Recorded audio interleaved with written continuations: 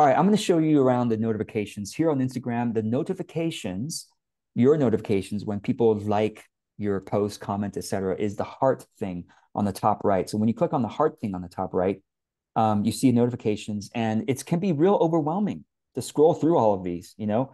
So what I find helpful is to click on the filter button on the top right. So I'll click on filter here, and then I can filter just by tags. This is what I usually do. I click on those two, tags, comments, and sure, follows if I want to. But right now, I'm so grateful that I have enough of an audience where I get a lot of follows from people that I don't know. So I don't like to see those anymore. So I just click tags and comments and comment tags and mentions and comments. I click apply.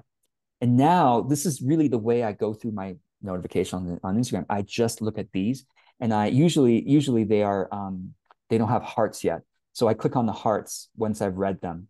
Okay. And then you can of course reply. You can either reply to that comment, publicly reply, or you can privately message that person. That's what the reply and message buttons mean. Sean, anything else you want to say about how you work through notifications?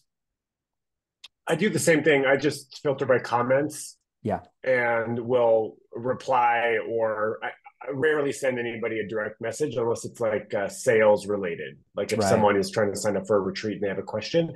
But right. oftentimes I would reply publicly because other people will need that information. So Oh, okay.